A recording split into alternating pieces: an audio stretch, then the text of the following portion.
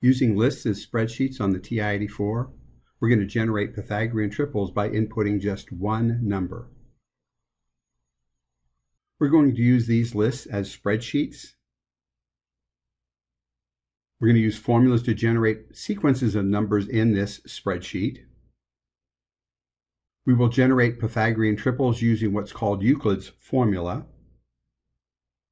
So the variables we're going to use, m and n, must be of different parity. That is, one is odd and the other is even, and that m is greater than n.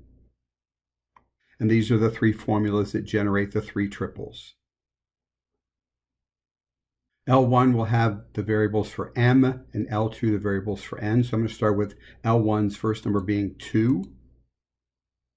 In list 2, I'm going to make it so that L2 is L1 minus 1. So if these are different parities, notice it's locked in.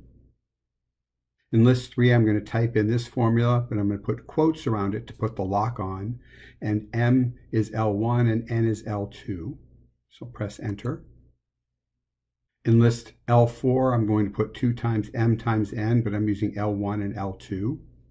Again, notice the quotes so that it locks it. And the final equation is typed here in L5. Notice the Pythagorean triple, 3, 4, 5. We'll continue to generate other triples by entering values only into list 1. So I'm going to enter in 3. You can see I'm getting 5, 12, 13. 4 generates 7, 24, 25, and so on.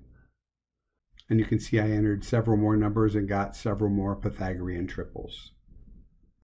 For a student activity to accompany this video, visit this website.